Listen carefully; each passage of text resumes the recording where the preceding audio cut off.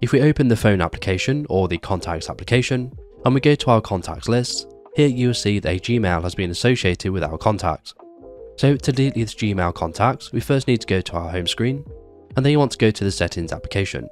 From here you want to scroll all the way to the bottom until you find apps, and you want to click into that. Now you want to go ahead and scroll down till you find the Mail app.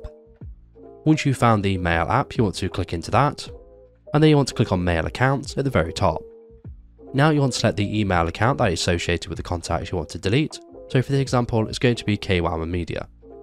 Now you simply need to toggle off the contacts option, and then it's going to give you a pop-up menu asking you whether to delete these contacts from your iPhone.